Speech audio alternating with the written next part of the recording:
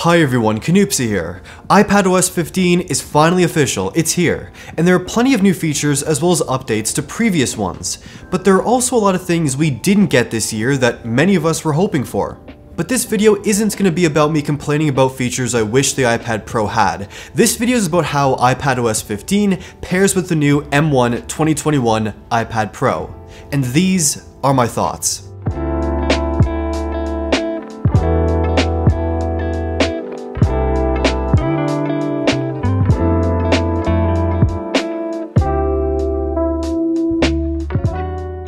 Today's video is brought to you by HP+, the free upgrade that makes HP printers even smarter. With perks like 6 free months of instant ink delivery, 24/7 security, HP Smart App upgrades, and so much more. Learn more about HP+ at the link in the description. Okay, so this is of course a beta version of iPadOS 15 that I probably wouldn't recommend installing on your main device, or even really installing at all, unless you're a developer, you're just really curious, or you have a lot of patience. There are some bugs, but that's expected with such an early beta version of this software.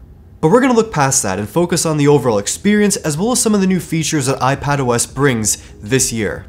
The biggest feature this year is the updated multitasking. Now, split screen on iPad has always been kind of okay, but this year things are much better and the software is actually much more encouraging and makes it easier to multitask on the iPad. So there's effectively 5 ways to actually trigger split screen multitasking in iPadOS 15. Let's go through them. So the first way is swiping up from the dock and dragging a second app in just as you would normally do. There's also going from the app library and dragging a second app in from there. You can also select the 3 dots at the top of apps and slide to the right or to the left and then tap an app on your home screen directly. You can also go into your multitasking view and drag 2 app windows together. And kind of the final way is to use keyboard shortcuts to open multitasking and swap between windows just like that. Much easier all around. You can also of course still have one floating side window and a floating video all at once, nothing has really changed there. So Apple didn't really update multitasking this year with things like floating windows or more split screen windows, nothing like that. What they've pretty much done is made multitasking easier to use and easier to trigger, and that's pretty much it. That alone though makes multitasking on iPad infinitely better than it was, because before it was pretty much a chore to do more than one thing, but now it's much more simple, and tapping those 3 dots at the top lets you easily rearrange your window placements. The other notable feature is called Quick Note. Swiping in from the bottom right of the screen with the Apple Pencil brings in a mini floating note that is actually resizable by pinching and zooming or using a trackpad, and it's kinda great. This is exactly how Apple should do floating windows on iPadOS. Imagine this with any app. They scale well, they hide easily when you don't want to use these floating windows. This is the move. It's infinitely better than Slide Over ever was on iPad. But basically this is a way to make Apple's Notes app more efficient for quick thoughts. You can type, drag and drop links, images, media, handwrite, draw, it's solid. Just throwing in key info and things you don't want to forget easily into one place. Now, something pretty cool and also fairly underrated is the ability to actually drag text from an image to Notes or really any other app. Like if you take a photo of a book or a poster or a JPEG or even a screenshot or even a handwritten note, it essentially takes the words and converts them into editable text that you can copy and paste into a document. That's kinda sick. So here are some practical examples. Most of these relate to school, but you can pretty much use these no matter how you live with your iPad. For example, you want to copy a section of text from a book, or notes from a whiteboard, or convert a note that you wrote on paper into actual typed text that you can edit, print, email, or add it to another document. This is the way to do it all. You can also use Spotlight Search to find lines of text in a photo from your Photos app. So that's kind of fire. Safari also received a few updates, mostly to the user interface, that make it far more complex than it actually needs to be. This new tab design looks good, but actually using it, it's just kind of annoying. You can now actually group tabs though, which is kinda sweet. Plus you can also now install extensions into Safari, like Honey for example, not a sponsor. And the home screen also received a much needed update enabling widgets always on screen and almost anywhere on screen they can be placed. The swipe over today view is still kind of here, just not fixed on your home screen anymore. So you can still put widgets you want quick access to, but don't want cluttering your desktop. Taking advantage of the huge iPad screen with all these widgets, that's kinda sick. But the empty, unusable space on the sides of the screen, that feels kind of weird, like the spacing is off or something, I don't know. And while we can't pin individual files to the desktop, the Files widget is the closest thing to that. And the biggest size of this widget is, it's pretty big. It shows recent files from most apps, and it's kind of the closest we're gonna get to a traditional desktop user interface on the iPad. Apple also brought the app library to the iPad as well from the iPhone, and it's in the dock and gives quick access to all your apps. Without needing to actually clutter them in folders or in multiple home screen pages, you can throw them all in the app library.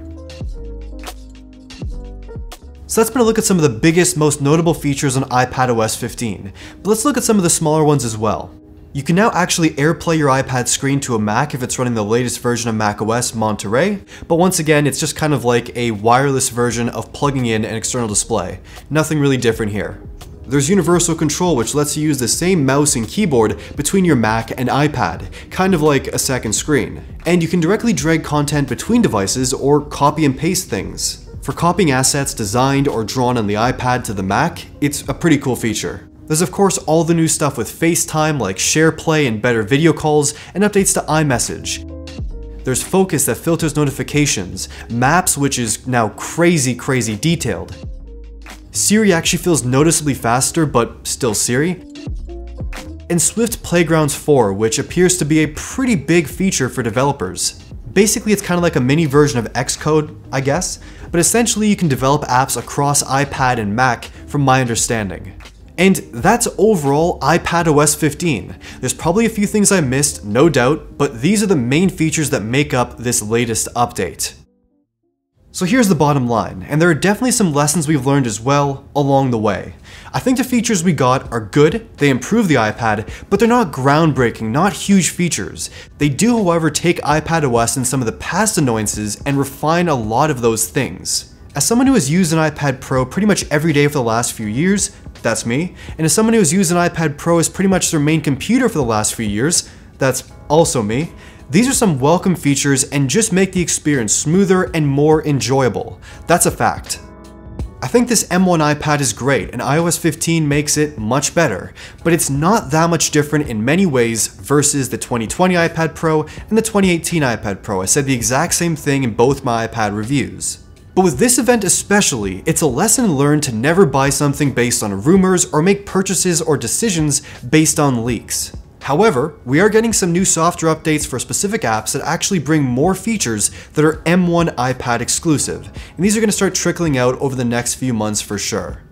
I'm going to keep this iPadOS 15 beta on my iPad Pro for the next few months, see how the experience evolves, see how things improve, but one thing's for sure though, we've certainly learned quite a bit this year.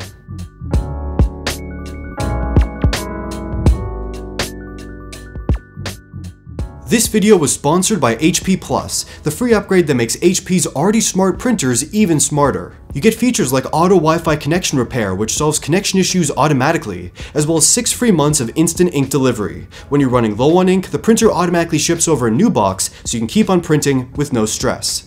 The HP Smart app also gets smarter with HP Plus, with features like multi-item scanning, mobile fax, and shortcuts that help you get done more in less time.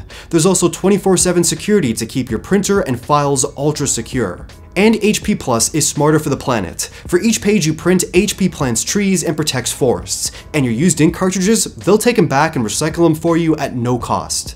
When you buy a new HP printer like this OfficeJet Pro, you can activate HP Plus for free during setup. Like all smart home devices, HP Plus needs an internet connection, HP account, and the connected system only works with original HP cartridges. With HP Plus and an OfficeJet Pro, you have a smart printer, smart ink, and smart app, an incredible cloud-connected, smart experience. Learn more about HP Plus at the link in the description. So what do you think of iPadOS 15? What's your favorite feature? What do you wish that Apple actually added to this software update? Let me know in the comments down below, like the video if you liked it, subscribe, and thank you for watching.